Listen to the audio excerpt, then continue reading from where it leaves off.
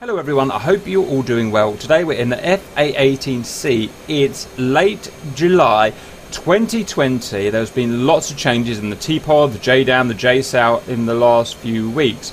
And I've been asked to do a video specifically on how can we ripple 8 JDAMs or JSOWs, either work basically the same, while using the TPOD to designate. So we can still ripple 8 JDAMs or JSOWs easily using pre-planned mode, using lat long, and we can use waypoint designation as well if you had 8 waypoints set, which is pretty unlikely but possible.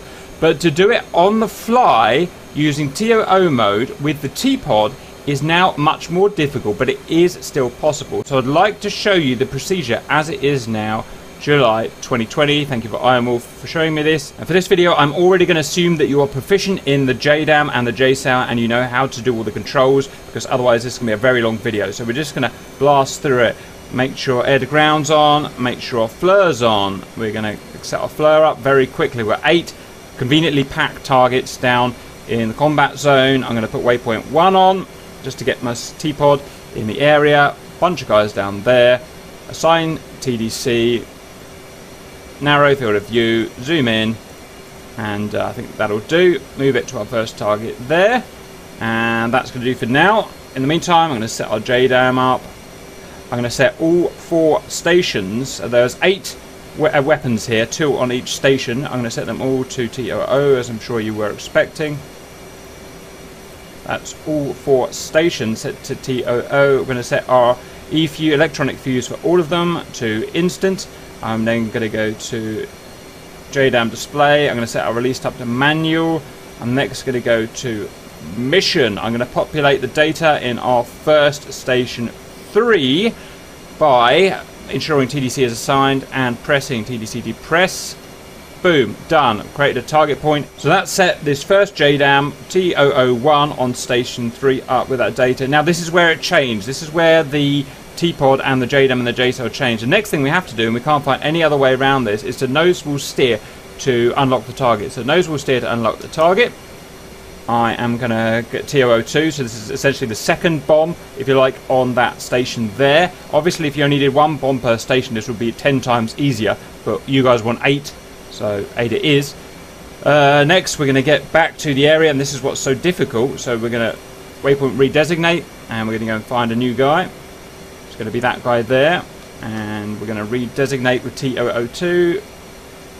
So there you go, TDC depress. That's done. Nose will steer out again. That sets TOO1 and TOO2 of station 3 up.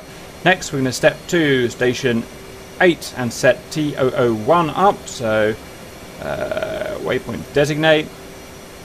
Find a relevant baddie. TDC depress. And nose will steer, and you can start to see the pattern emerging now. TOO2, waypoint designate. Could you actually do this in real combat? Probably not, but this is what you guys wanted, so this is what you get. Designate, check up TOO2, nose will steer. Next station, TOO1, waypoint designate, number 5, fucking count there.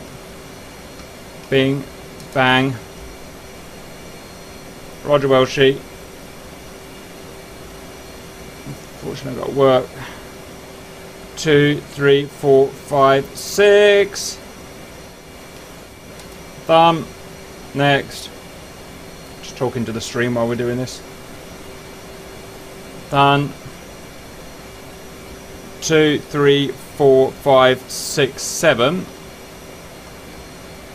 Bang, bang, and TOO2, and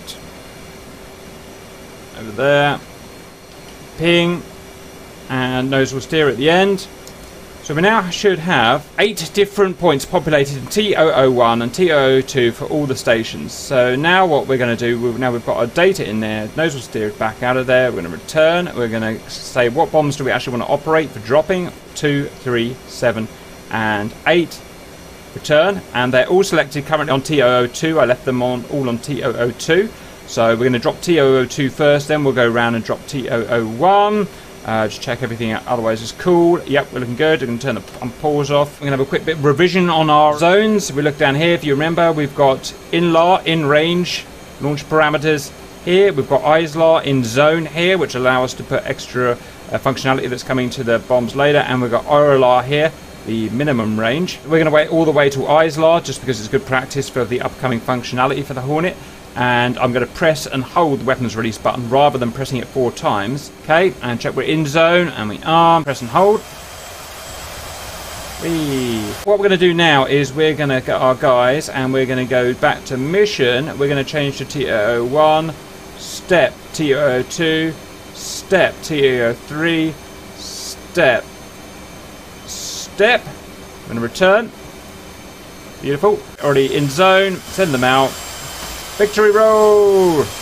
It's incredibly awkward now, that's the way, and they're probably going to change it again. This is the 9th JDAM video that I've done since they've come out, because they keep changing it. It's just how it is. We're just going to have to suck it up. This is the way it stands at the moment. Let me know when they change it again, and I'll just redo the video. But for now, valuable humans, watch the fireworks.